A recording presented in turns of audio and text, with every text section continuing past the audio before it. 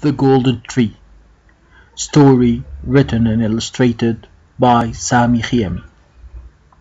Once upon a time, in a far village called Mirka, on a mountain near the forest of Trika, there was a family, a mother and her 3 boys, who are living in a poor hut.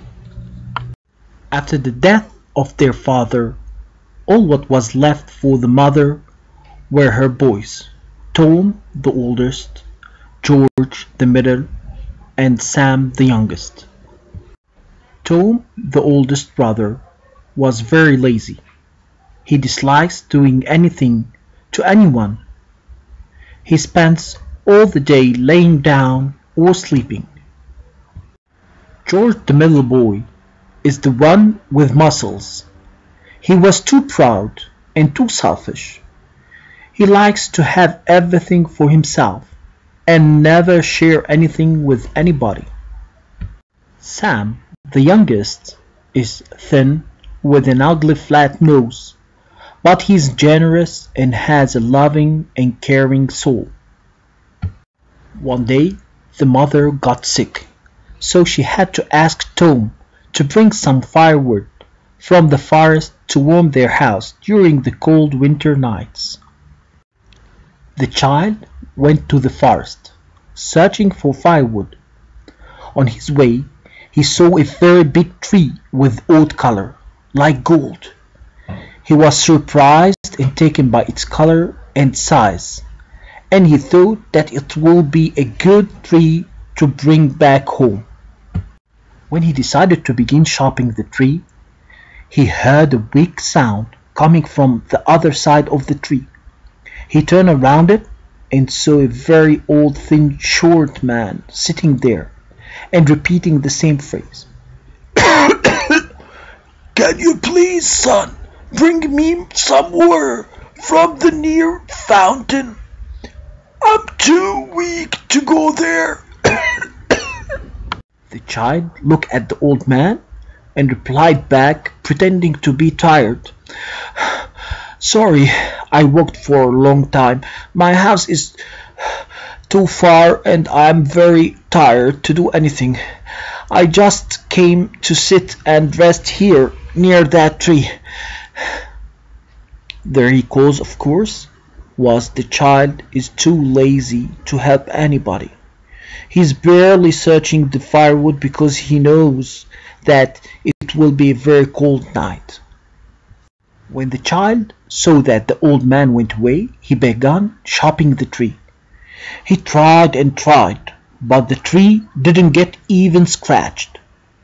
He was exhausted and soon stopped and decided to end his journey and went back home.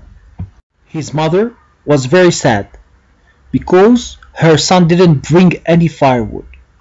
So she asked her middle child to go bring the firewood instead.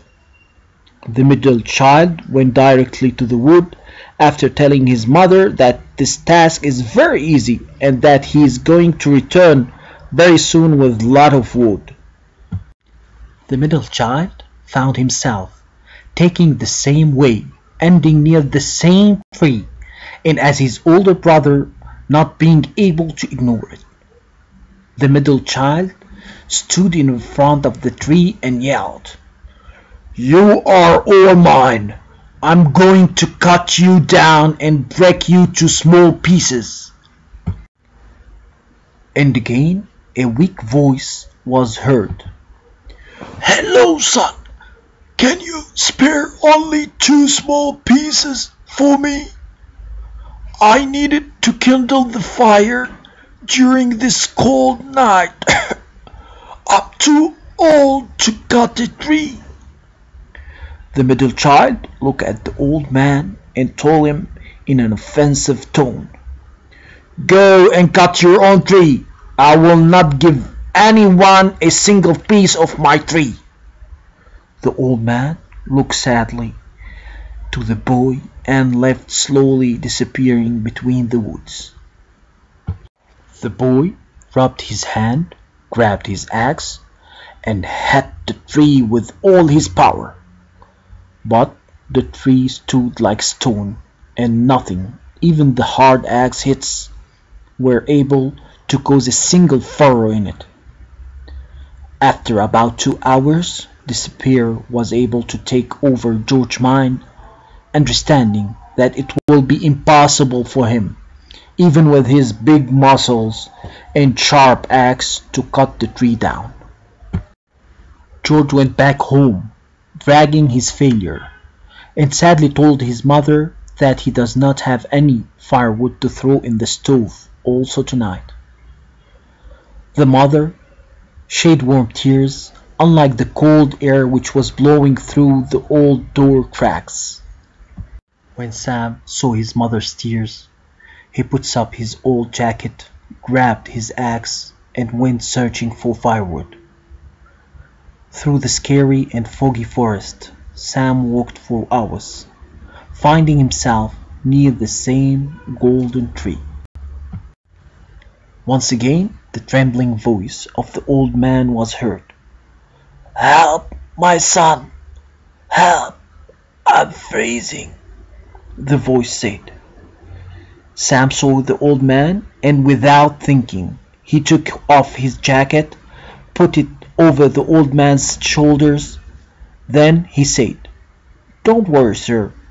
Take my jacket, and I will light a fire to warm up." The old man replied, "Thank you, son. You are a very nice young man.